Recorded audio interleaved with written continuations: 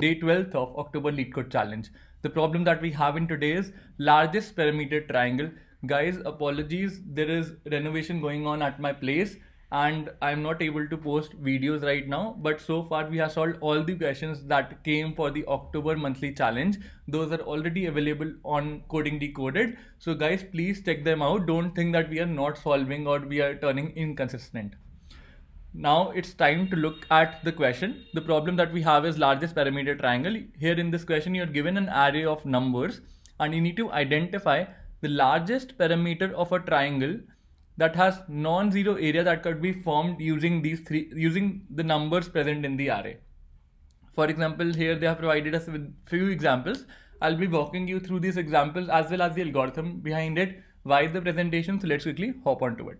The question says you're given an array, has slightly taken a different or a longer example so that you get a good hold of the concept. What do we need to do? The first property that we need to identify is that using three numbers out of this array, we need to form a triangle. And for us to form a triangle, we learned in 7th and 8th standard that the sum of two sides of a triangle should be greater than the third side. So let's assume we have a triangle with sides L1, L3 and L2. Wherein the relation between these three sides is somewhat like this. L3 has the largest value and L1 has the least value. And we can conclude that if sum of the lower two sides is greater than L3, then we can easily form a triangle out of it. Also, the rest of the two equations wherein L2 plus L3 is greater than L1, these will automatically be true by virtue of L3 being the largest, L1 being the smallest and L2 being the middle one. Similarly, if this condition is met, we don't need to check the rest of the two conditions. Pretty simple and straightforward. Now let's talk about the array that is given to us. So in the first step, what I'm going to do, I'm going to sort this array up. And once I've sorted this array, I'll traverse in the reverse direction.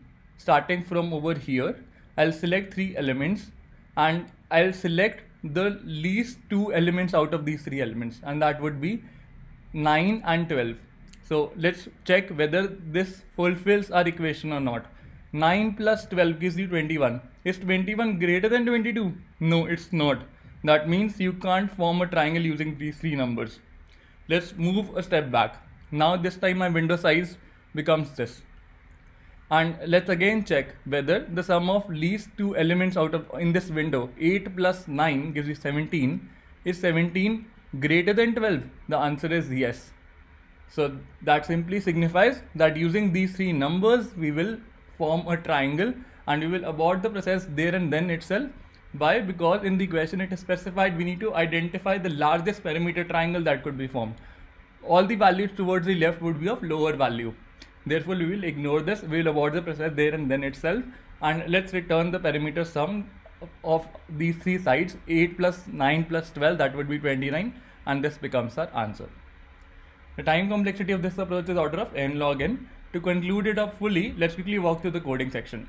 In the first go, we sort the array up and we sort it in increasing order. Then we move in the reverse direction, starting from the largest element towards the least element. And with each iteration, we extract L3, L2 and L1, and then we apply the same formula that I talked in the presentation. L1 plus L2 is greater than L3. If that is the case, we abort the process there and then itself and we return L1 plus L2 plus L3. If this condition is never met, we simply return 0 over there.